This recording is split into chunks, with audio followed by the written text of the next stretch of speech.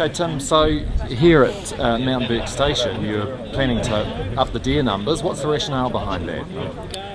Well, with part of the development, we're sort of changing the vegetation type, and we needed to, on the hill, we've changed that from largely a native pasture sward to an improved type sward, and the reason we're sort of looking at upping the deer numbers is that long term we see the deer best suited to the extensive hill country in our plans, and so that will replace sort of mostly where we've run fine wool sheep in the past, and so and it's going to be sort of integrated with a sort of with a crossbred flock as well. So we see the crossbreds complementing the deer, and the deer have got their place primarily and it fits our grass growing season a lot better. We're not having to feed pregnant sheep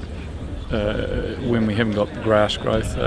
Deer fawn later when the grass is growing much quicker, and so they also we've got quite a lot of native country which has a resident feral herd, and they seem to thrive in that cold, hard climate that I've spent years trying to make sheep. You can understock with deer and use the sheep as a buffer to as required with the seasonal growth. And in order to capture the full value, you've got to finish them.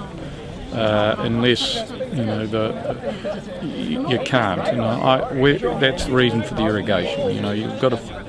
You've got to capture the full value. It doesn't matter how much land you have. Certainly in this part of the world, it's actually how much you can irrigate through 6-8 months of the year when the Almighty isn't supplying the rain.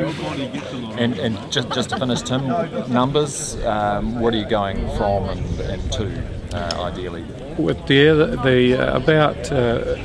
we've had a pretty static number of about 450, and I've stayed at that level because I would need to fence in a completely new area, and so therefore I would end up having pretty much a terminal side of things. So it's like running a two herd system. So, but it just depends what happens and outcomes with, say, tenure review. We've got an area there that would suit running 1,000 to 1,500 hinds out on the Hawea side, looking on the Mount Maud hill, which presently we're not really utilising enough. Is this partly sort of driven by what's happening in the markets as well? You see an opportunity there for fairly stable income?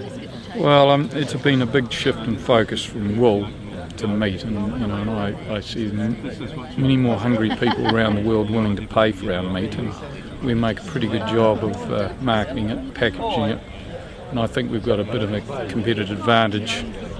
We're safe, seem to be safe, and we can do it consistently. So that's the reason for my focus from wool to meat.